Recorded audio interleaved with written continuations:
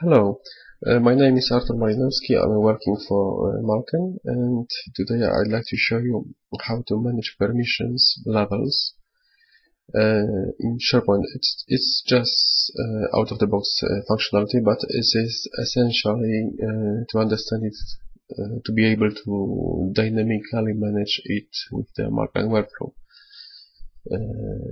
later on. So after that, you can watch another video how to do it dynamically with MWS. So for example, once some records are added, you set the permissions dynamically for some given people, for example for managers or for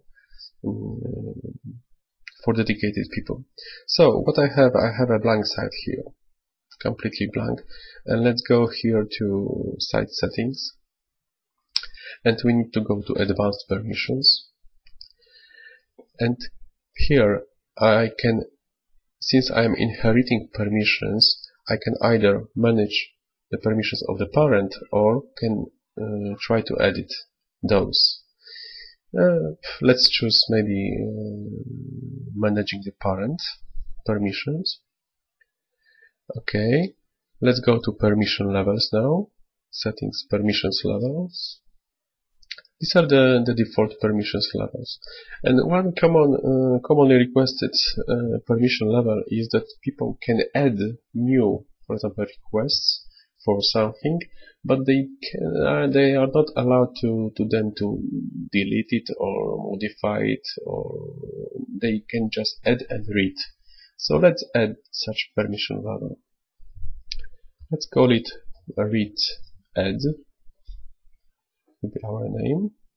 So on the list permissions levels, also on the document libraries, we just select view and add permission levels, and maybe we can give the view versions, so historical versions will be available for them, and also they are able to create alerts.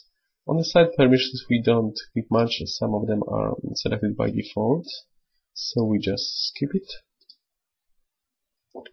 Okay, so once we have the permission level here, read add, on our blank site, if you have some user, let's create some list.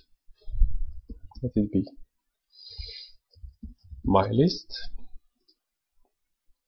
On that list, if you go to list settings, and on here we have permissions for this list, we can break the inheritance for now, and for example we want to add some person which is John Smith. Let's add that person read add permission only. Oh, we skipped the description. We could give a nice description here when defining read add. But by the way, we are giving the John Smith permissions, so he is able to read and add only. Fine. So currently, John Smith should be able to do read only. Let's open my site, or maybe my list. On that list, let's copy the URL. Let's open a new window. Let's go to the my list. You see, as an administrator, I can add, for example, new item. If I change my logins, and of course, as an administrator, I can edit the item, Q2. If I log on as John Smith,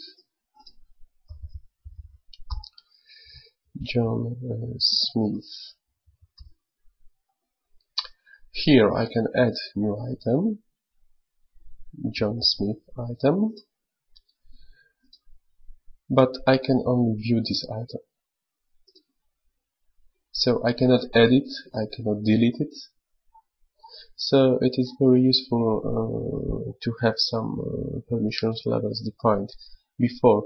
Later on you will see that once defined such permissions level, you can dynamically assign them to given people. Okay, that's it. So once you have the permissions level just in SharePoint, which is again out of the box functionality, once you have it defined, then you would mark and workbook for SharePoint. You can use them dynamically. So thank you for your time.